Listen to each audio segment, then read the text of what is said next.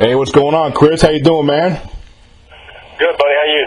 I'm doing real good, man. I appreciate you joining us, man. I don't know if you remember, but you remember back in 2005, I promoted a boxing match with Butterbean. He was my main event. You guys were the VIP to my show in Jackson, Mississippi. I remember that. I don't think that I actually went to the fight, but I met Butterbean afterwards, I think.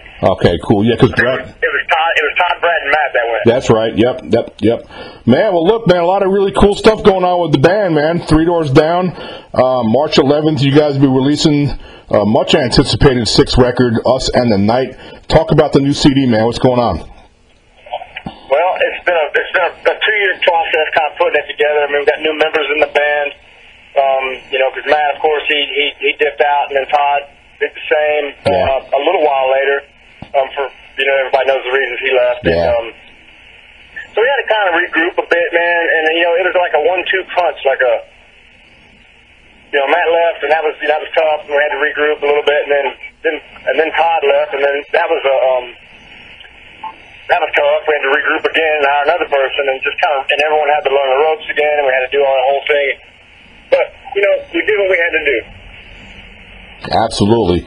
Well, the fans are excited, man. I was just checking out YouTube, and the In the Dark video already has close to 60,000 views, man. So that's exciting. Oh wow! I wonder when it hit YouTube. I didn't know it was up. Well, I'm hoping it's y'all's account. It says 3 Doors Down under the YouTube account. So I'm hoping it's y'all's official. Yeah, it should be. It should be. I just didn't know it was up. I've been doing meetings for the last 2 days, so I've been kind of out of the loop. Oh, cool. Yeah, I'm pretty sure it's the official 3 Doors Down. It's not the video. I don't know. I mean, it's not a video. It's just the audio track. It's the lyric video. Oh yeah, cool. Yeah, I know what you're talking about. Yeah, it's great. It's almost 60,000 views, and it's only been up about a week, so that's really good. That's cool. All right, so talk about Us in the Night. The title. What was the thinking behind the title of the record? Well, it was really kind of just a snapshot of where we were at the time. If you think about it, losing 2 members, putting 2 new members in the band, haven't had a record out in a while, and then having to regroup and having to kind of go back and almost reform. It was that's kind of where we were. It was like us in the night, us and the night. We were kind of surrounded by darkness there for a while, and that's kind of how the premise of the name came up because of that, and then also the song itself. It's really both of them are kind of work hand in hand and where the band was at the time.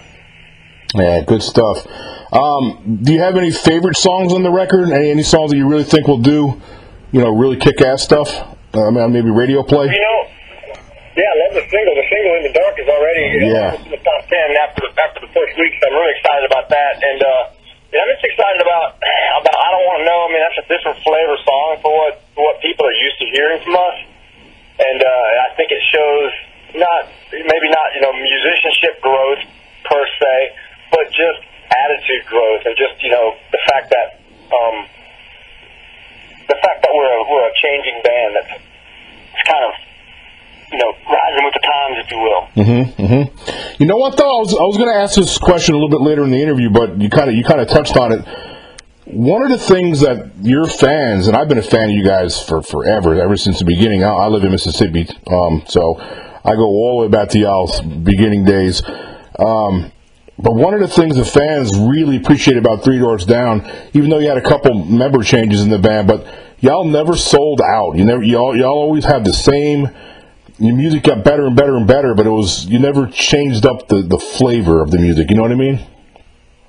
Yeah, we've talked about that, and people have actually asked us why we didn't. We never really kind of did that. We never went with the times, and the reason is that that's not who we are, man. Right. We're a band from Mississippi, and even the new guys, even the new members. I mean, one of them's from Asheville, North Carolina, and the other one's from Tennessee, from Nashville. So they're country boys too, and they kind of get right in with the logic. They kind of line right up with it. So it worked out pretty good.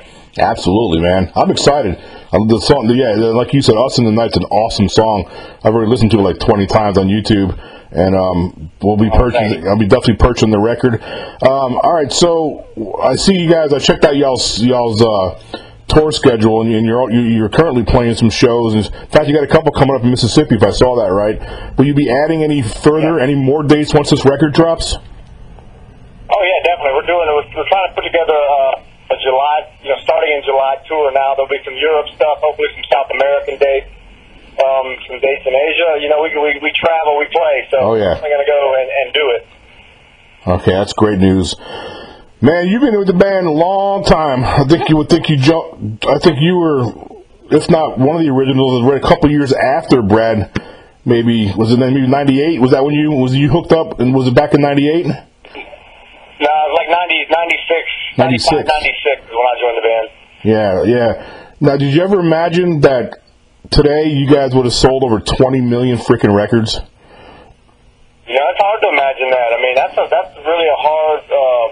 Even when we started, the environment was a lot different than it is now. People don't really sell records like they used to, but even in the environment that we started in, 20 million records is a lot of records. You ain't lying. And definitely didn't think that we would ever, that we would be doing that. I thought we'd go out and have a little mild success. We'd fly tour for a couple of years and be back home, because all the bands that we played with that came through the Biloxi area, with the exception of Creed, that's what happened. You know what I mean? We opened for a lot of bands that you'd hear about them for a year or two, and then you'd never hear about them again. And that's what I thought we would be.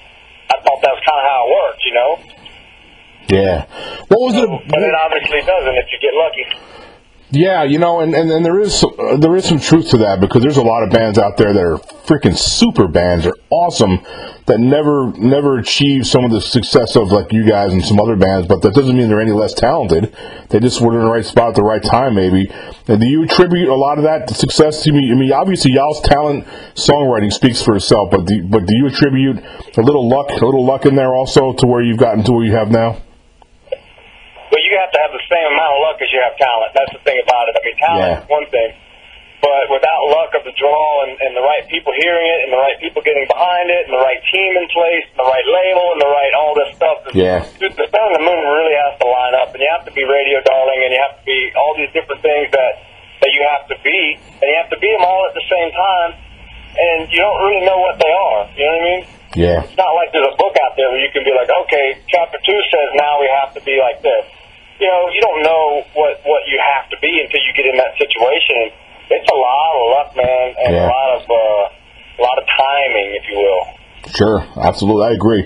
Now, when you guys wrote Kryptonite, it's still one of my favorite songs. All these years later, every time I hear that, I actually got a speeding ticket one time because of that song. I swear to God, it's the truth. Nice. Yep, Brandon, Mississippi. I got pulled over because I was speeding because that song popped on. When you guys wrote that song, when I first heard it, I was like, "Whoa, that's so freaking cool." Did you have a feeling that was going to be the one that got you recognized? Yeah, without a doubt. And when you write a song like that and you hear it for the first time, you get a special feeling inside your stomach. And that was before we were signed. That was before we even had anything on the radio. And we all knew. We all said that, look, if they're playing the stuff that they're playing on the radio now, why wouldn't they play this? Mm-hmm. Why wouldn't this be a successful track? And it was so funny because we said that to each other many times, as a matter of fact. And then when we finally get it played on WCPR, just what we thought would happen happened. It went straight from never getting played on the radio to you hearing it 3 or 4 times a day. And that was because, number one, CPR was gracious enough to play it. Mm-hmm. And number 2, it turned out to be a pretty cool song, So we were really lucky in that respect. I mean, without that first radio station coming and going to bat for us, we would have been dead in the water. And that's the song you pitched when they flew you guys up to New York for the signing, for the record signing, right? Actually, we didn't pitch it at all, man. The radio station pitched. They started playing it. They started playing it probably a month, maybe 2 months before we ever met with the record company. They played it on their station, CWCPR in Biloxi, and it went into the top 10 first, and they're a BDS reporting station, so they sent their report out. Ah, okay. And the record label saw that report, and they saw 3 Doors Down, Kryptonite, top 10, no label, because they always put the label on that BDS report. Okay. And they saw the fact that we didn't have a label, and as soon as that BDS report went out, it was like a mad dash for 3 Doors Down. Everyone came at the same time. It was a pretty cool experience. I can imagine. No label, everybody must have been like, wow, how are these guys not signed after that song? And they made a mad dash to Yeah, good stuff. And then the rest is in the history books. And you guys went on to play global tours, stadiums. You know, when you look back, would you rather play the big stadiums, or do you get some equal satisfaction out of playing some of the smaller venues for more of that hometown kind of feel? Which one would you rather do? Man, it really doesn't matter. I mean, it's all about the vibe and about the crowd. I mean, we played some big shows that have been off the chain, have been great. We played, you know, for 15 people in places, and it's just as cool. I mean, it really doesn't. I mean, the crowd size doesn't matter. It's all about the particular show, and each one's different. You know, you play so many. We play 300 shows a year for the first 5 years, and then now we don't play that many anymore. But we're still playing 200 shows a year for the last 20 years. I mean, do the math. Yeah, man. That's a lot of shows, and so I've seen a lot of them, and they're all different. Each show's different. Each show's unique, and it's a lot of fun. You have some good ones and some bad ones, but I would say if I had to answer that question directly, I would say probably some of the smaller ones are my favorite because it feels like less pressure. You're able to more live in the moment than if you're sitting there looking at 100,000 people. Yeah, that makes a lot of sense too. Two more things, and I'll let you go because I know we're pressed up against some time. What's been the highlight, looking back at your career, man, from the Kryptonite to now? What's been the highlight of your career and the band's career? Just the touring and the traveling. I mean, that's definitely been, and just the experience of that and living that lifestyle and doing it for a living has been the highlight. And it's really been a culmination of many things. But just all together, that's been it. Good stuff. The last thing I got for you, man, you guys been involved with the Better Life Foundation. I'm pretty sure it's the foundation y'all created. If I'm wrong, just correct me. Yeah, I figured that was the case. We created it. Yep. It's done some wonderful things, and the band has a history of doing great things for the troops and for all kinds of people. So if you would, just talk about the Better Life Foundation. Well, it's a foundation we started in response to a charity show we played years and years ago for someone else that asked us to come, and donate our time and play, and we asked to see the books afterwards because it was a sold-out arena show, and we asked to see how much money they made for the charity, and we were shocked at the amount of money that actually made it to the charity. And we were like, you know what, never again do we ever play another show like that. We wanted to do charity work, but we didn't want to play it for someone else to make money. Right. The charities to make money. So we started our own foundation in response to that. And it's a dollar in, dollar out foundation. I mean, we don't have a payroll for anybody. We have one cell phone bill, or maybe two at this point, 2 cell phone bills, and everyone donates their time, all the bands included. And we do a show every year. We have been doing it in the past in Tunica, Mississippi, but we're getting ready to, that's getting ready to be up. Something's getting ready to happen. We're going to be announcing really soon. I won't say anything just yet. But okay. We're getting ready to announce something really cool with the Better Life Foundation show next year. But we do a big show every year. We invite bands to play. Last year we had Jamie Johnson. In the past we've had Leonard Skinner. We've had Shinedown. We've had Alter Bridge. We've had Blackstone Cherry. We had, let's see, who else do we have? We've had Theory of a Dead Man. We had Stained one year. We had Daughtry the year before that. And, so it's been an ongoing thing. And this next year will be our 12th year. And every year it grows a little bit more, and we make a little bit more money. And we donate every penny of the money that we make to women and children's charities specifically, but more children's charities than anything else, children's hospitals and fantastic like that.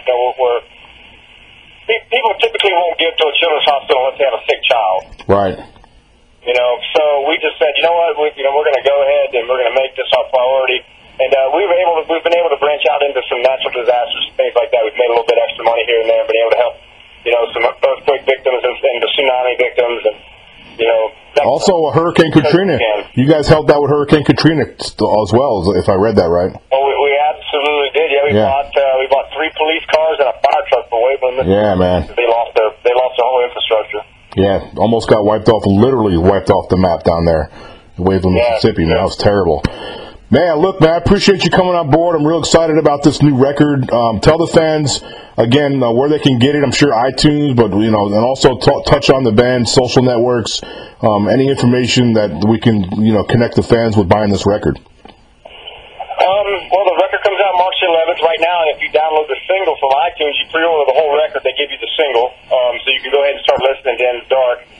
But it'll be released worldwide and all that, all the outlets, Walmarts and Targets and Best Buys and all that stuff on March the 11th. And, yeah, that's pretty much it. There it is, man. Well, Chris Henderson from Three Doors Down, I appreciate you joining us. I look forward to a follow. Maybe I can catch you guys on the road when you guys come through Biloxi next time. Absolutely, man. We'll be there in April.